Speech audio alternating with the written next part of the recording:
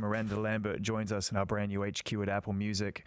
Congratulations on the release of your new album, start to finish, brilliant. It's a heavy record, and you took your time to make it. In fact, you took time off to make it. And I wonder how, when you came back to the writing process, if you felt like a different writer. I did.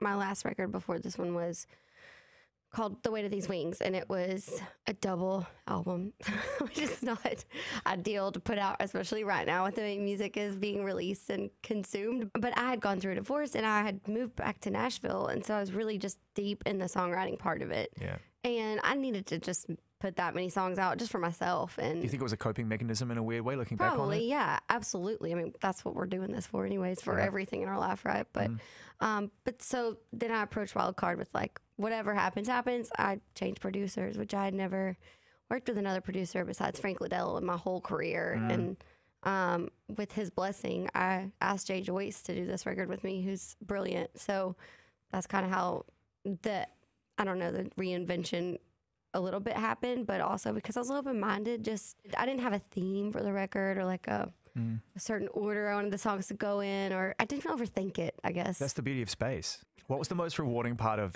that time in between 17 years old all the way through to the point where you decided to step away and just collate your thoughts? That I get so much more energy from quiet time than I do noise, which I used to really thrive on just keeping it going. Also, I took 8 months off the road. Well, I got married, so they're probably not going to give me another 8-month window because I ran off and got married. But I had time to like hang with someone and have a life and go out on weekends. And Mondays, I'm all like, y'all want to go out? And everyone's like, no, it's Monday. That's so funny. You're the same person that decided to check out of normal life at 17. Everyone else is like, I had to break it to you, in the last 13, 14 years, we've all got jobs. Yeah, I'm like, oh, dang, that sucks. I'm okay to be the only one at the dive bar on the stool on Mondays. I've just accepted it. During that time away, I wonder whether you allowed yourself the space to just be able to reflect on what you've made, how productive you've been and what you'd achieved, because you just don't in the moment, do you? You never think about that success when you're in it. You don't. And I still feel some days like I've so far to go, so much longer. But I think my goals have become less career oriented. Like everything used to be just career. I didn't even have personal goals really. I didn't know to set them. And my life showed that some. I had some failures personally, but when I was really successful professionally. So I find now that a lot of my goals are it's more balanced. I have more personal goals too than just like career goals. Where did that early drive come from? To be that ambitious at that young an age, to be entering into talent shows and to make noise and to be noticed. And where do you think that came from? I feel like the drive came from just not being good at anything else. Wow. I mean, music was the only thing that was natural to me. I tried all of it, sports and cheerleading and all of that, and I just never was very good at anything. I sat down with my parents and I was like, I do not want to go to college. Like, what am I going to, college for what? And how were they? Were they understanding and accepting of your desire to do something outside of the grid? They were, but they were very like, you need to make this work because we have this amount of money set aside for you and there's no backup plan. Yeah. So that's probably where the drive came from. I know how much of a fan of music you are and how much you love to help artists in the way that you were helped early on. But I'm going to step outside of the country space for a second and talk about Lana Del Rey, who I feel her influence now has just spread beyond any genre. Yeah, I love her. I think she's so mysterious, but I get it too. I feel like I kind of know what she's talking about. She walks the line so well between the mystery of what Lana is as an artist, but also she's so down to earth and cool. Yeah, and I've never met her or anything, so I don't. But I feel like I want to know. Yeah. But then you almost feel like you can't with her. You know what I mean? Like, that's not available. But I think she's incredible, and her writing is incredible, and she's a poet. You know, Lana Del Rey. I don't think that comes as much of a surprise, but there might be things that you do listen to, not necessarily new, that might surprise people. I'm a huge Chris Cornell fan, and Audio Slave is like, that's I guess the one thing people always can't believe. They're like, you like Audio Slave? You know, a song like Fire Escape. Where do we find you when you're writing that song? What are you trying to achieve there? Well, in New York, because I married a New York police officer. Yeah. And I am from East Texas, a tiny town, grew up on a farm. We had porches, not fire escapes. Our fire escapes were the window.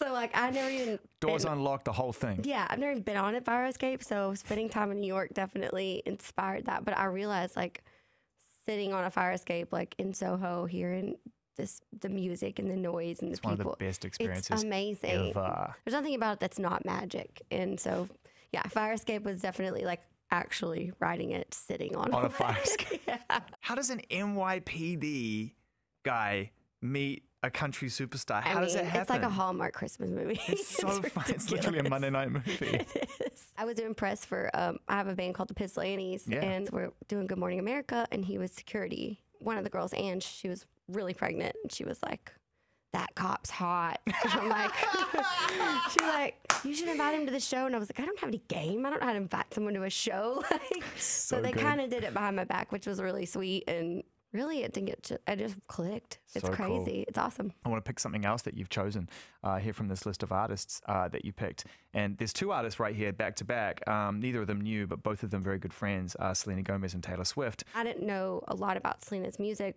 I've obviously known Taylor for a while, but Because she's never had a moment like this. I'm sorry. She's got hits, but Lose You to Love Me honestly, is out like, of control. I was reading about it, so I was obviously curious, and I feel like I know what it feels like to be that honest and to be that honest in public. Yeah. Because I did it, and I continue to do it, so I just admire it. It can't affect your process, but what's the balance like between the two? Being true to your art, but knowing that you have to face the public every time you do it. I feel like I started that way, so that was kind of what set the bar. There isn't an option now, you know? Yeah. There isn't an option to record songs or write songs that are not my absolute truths.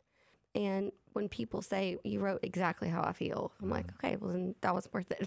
What was the most powerful experience on making this album with you and Jay, where you knew that you had really touched the void with your writing in this particular album? For some reason, Dark Bar sticks out when you ask that question, because I started in honky tonks, 17, and I've always felt comfortable in those places, whether it's on stage or just hanging out, because it's a non-judgment zone. You know what I mean? Yeah. I came from the Bible Belt and sang in church, and so when I started singing secular music, it was like, oh my goodness, you're playing a bar on Saturday night and you're missing church. You know what I mean? It was a big deal. Yeah, but that's where the lost people are, and I like the lost people because I'm lost too.